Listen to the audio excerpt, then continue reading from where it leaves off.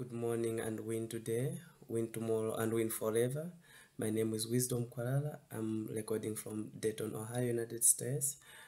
I was privileged to be prayed by the man of God, Prophet Peter, last Saturday in the month of November. I had some issues, and one of them was my leg was paining.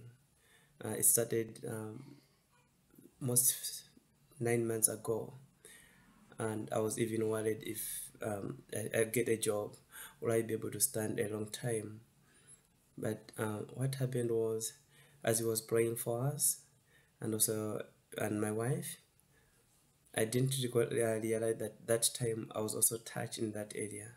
But later on, a few days later, is when I discovered that pain is gone. The way it started was, I had a dream whereby I saw someone with an instrument like a metal pierced my leg. I saw it in a vision. I knew that was an attack, but I said, why could this happen? Later on, I discovered that that pain was not just an ordinary pain, it was an attack. So when man of God prayed with us on Saturday, I realized that pain is gone. So I would like to thank God and give glory to God for what he has done in my life, and I believe it shall be permanent by the grace of God.